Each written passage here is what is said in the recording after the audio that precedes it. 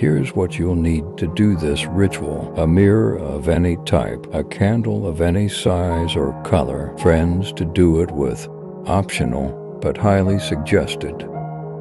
I should probably warn you, once you begin this ritual, there is no way to stop it. What I'm saying is, don't start it unless you are planning to finish it. Have you ever broken a mirror by accident or on purpose? Have you ever looked into a mirror and felt like there was something watching you from the other side? Or seen something sinister lurking within the eyes of your own reflection? You've probably heard the legend that breaking a mirror is 7 years bad luck. Legends about mirrors have been around for hundreds of years. In particular, some ancient civilizations believed that there was a sort of purifying effect to mirrors. They believed that by looking one's reflection in the eyes, it would transfer a person's negative energy into the reflection in the mirror. They believed that this had a cleansing effect, but also hidden dangers. That's why breaking a mirror has been known to cause bad luck. Think about it. If this is true, then every time you look into a mirror, you are transferring negative energy into it. Can you imagine just how much negative energy is just sitting there inside your bathroom mirror when you break the mirror? That negative energy is released and causes bad luck for everyone around it. For this ritual to work, you will need a mirror that you don't mind breaking. According to the manifesto, both the risk and the eventual reward for this ritual are stronger. Depending on how old the mirror is, it makes sense if you think about it. An older mirror has been looked into more, and therefore has more negative energy inside of it. In order to begin the ritual, you must look your reflection in the eyes, transferring your negative energy into the mirror one last time. You only need to do this for a few seconds. Then you need to lean forward and breathe onto the mirror, making it fog up with your breath. My sources refer to this as anointing the mirror with your breath. At first, you might find this strange, but do a little digging and I think you'll find that the word breath once meant something similar to spirit. By breathing on the mirror, you are symbolically linking yourself to the mirror and to the negative energy contained inside. This linking is critical to the success of the ritual. Everyone in the group needs to do this step as well, before moving on to the next one. After this is completed, you can light the candle. Use the candle to burn the mirror. This agitates the negative energy inside. You only need to do this for a few seconds, or until there is a noticeable black mark on the mirror. Note that the longer you do this for, the more agitated the negative energy will become. After this, the final step is breaking the mirror. Once this step is done, I suggest you start running. You see, it's actually a common misconception that when a person breaks a mirror, they will be followed by bad luck. This is not true. When a mirror is broken, the bad energy stays in one spot, near the broken mirror, until it eventually dissipates, or at least normally it does. If you completed the above steps, then you have tied yourself to the negative energies through the medium of your breath. This means that the negative energy will pursue you wherever you go. This is why I said earlier that it would be best to complete this ritual with a group. If there is only one person doing this ritual, then all the negative energy will pursue that one person. But if there is a group, then the negative energy will be spread more thinly. This increases your odds of survival. Bad luck will follow you throughout the night at first.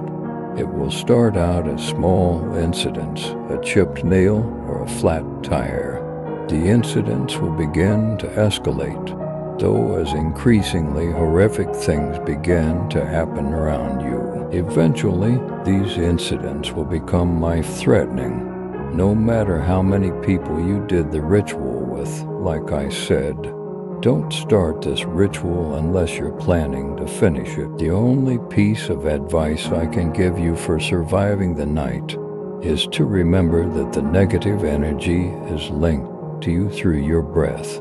Your breath is how the negative energy detects you, and so, if you find yourself in a bad situation, try holding your breath. This should make you temporarily invisible to it. Of course, you can only hold your breath for so long. Still, this technique might provide you with a few extra seconds to get out of a dangerous situation. At this point, you are probably asking yourself, why on earth anyone would ever engage in this ritual? Why would anyone ever risk their life like this? Well, most people who try this probably didn't think that it would actually work. But there is a reason beyond that. The bad luck will chase you throughout the night.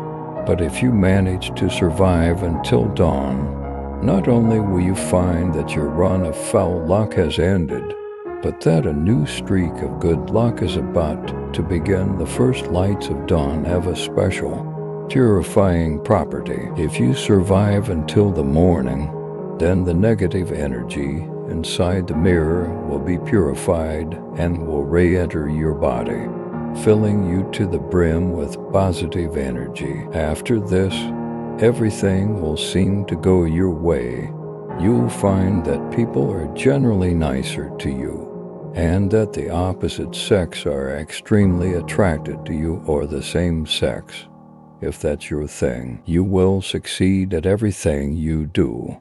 Whether it be a job interview, an important exam, or a business venture, I would highly suggest buying a lottery ticket. It should be noted that the amount and duration of your good luck will be equivalent to the amount of negative energy that was in the mirror. If you just bought the mirror at the store, then the good luck will only last a couple of days and will not be all that severe. If you use an old mirror, though, then your lucky streak will be far more powerful, and it may last for months or even years. If you had an old enough mirror, if you use a mirror that has a more personal connection to you, such as a bathroom mirror or a mirror from your bedroom, then the good fortune you experience will be more suited to your particular tastes and desires. One more thing I should probably warn you about is the timing of the ritual. The ritual needs to be started after sunset and with at least 6 hours until dawn. 2 common tricks that people try to use in regards to this ritual are starting during the daytime and starting a few minutes before dawn. Starting near dawn is probably the least dangerous of these little cheats. If you start near the dawn, then the negative energy will not have enough time to fully manifest. Before being purified, the energy will then simply dissipate into the air, rather than doing anything, and you will probably walk away thinking it was all a gigantic hoax. Starting during the day is more dangerous. People start during the day thinking that the daylight will instantly nuke the bad energy and keep them safe.